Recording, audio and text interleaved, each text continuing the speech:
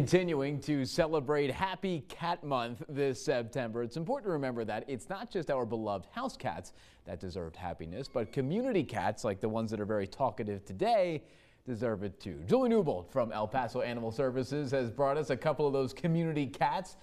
Just going to talk to us more about how we can ensure that these kitties right here stay safe and happy. Let's start with this, Julie. Cats like these that are found on the street, these little ones, even the older ones, there are laws against them that protect them, right? Yeah, absolutely. There is an El Paso ordinance that was passed in 2016, which allows cats to be free roaming in our community. And I mean, they deserve to be happy just like any other cat too.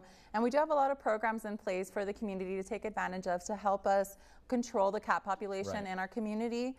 So of course we have our TNR program, which is our community cat program, pretty much where we just ask the community to help us by trapping these cats, bringing them to our shelter where we spay and neuter them, vaccinate them, microchip them before returning them back to the communities that they come from. I know you want to go back out into the community, don't you? You don't want to be here sitting with me. I know, and brother or sister over there is having the same reaction. Now, if folks find one of these adorable kittens out on the street, or mama or papa, well, let's start with the kittens.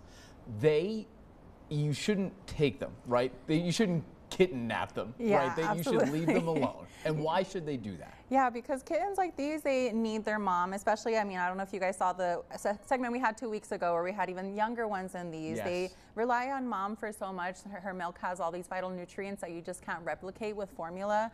And also just because it causes mom to reproduce again once you remove those kittens from them. So you might see them and think like, oh, like there's no mom there, they need my help. But if they're happy, healthy, they look plump, they're warm to the touch, they don't have crusty eyes or anything like that, that means they're being cared for and they're better left there. Once they're old enough, around 2 months of age, that's when you can bring them to the shelter that we can put them through the TNR program. And explain that TNR program for us, because it's a huge part of what you guys do, right? Yeah, absolutely. So pretty much prior to 2016, cats were just rounded up and mass euthanized, and that obviously did not solve the problem of stray cats. What actually happens instead is what's called the vacuum effect. It just causes more cats to move in, to over-reproduce, because there's a resource there that's helping them survive out there.